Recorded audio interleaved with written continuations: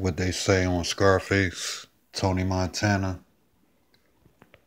All you have is your balls and your word. Well, I guess some motherfuckers got a lot of hate in their blood too. That could be the case. And when I say motherfuckers, I mean niggas.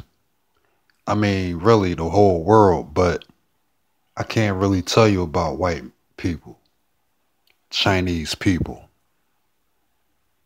or, any other race of people except black. I'm black, so I'm going to talk about black people. And I got friends that are black. I got friends that are white.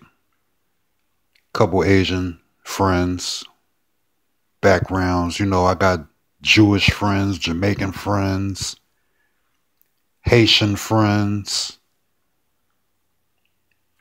all kinds of people that make up this colorful world. But don't get it fucked up. Most people don't look past what's in their own mind. We're not saying what's in their own house, their own possessions, but, they can't escape what's inside of their own head. Even when they looking at shit. You can look at things and understand them for what they are. But a lot of times you'll have two people look at something and they'll have two different understandings.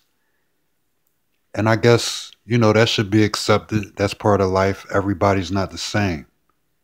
And this is where respect has to come in.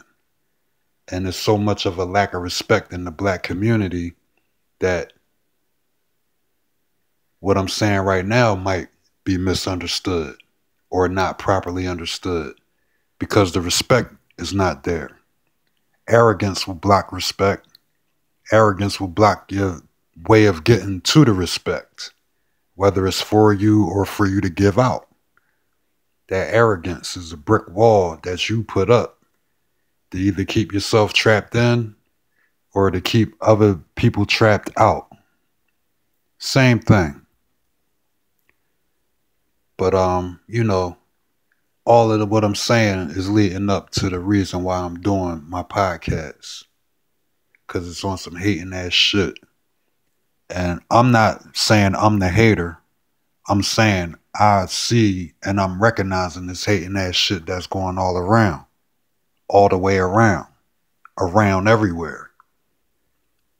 I mean, listen, I live where I live, but I can have a worldly view. I can think outside of the box. I definitely can think outside of my own mind. And I can see the vision, respect the vision, understand the vision. I could understand your vision. I could understand the division of the visions. Like all of that. Like that's what you need to know before you can even say you're clear on stuff.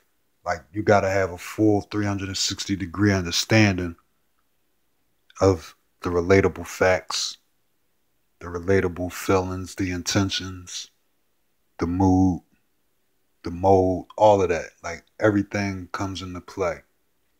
And this is on, subjects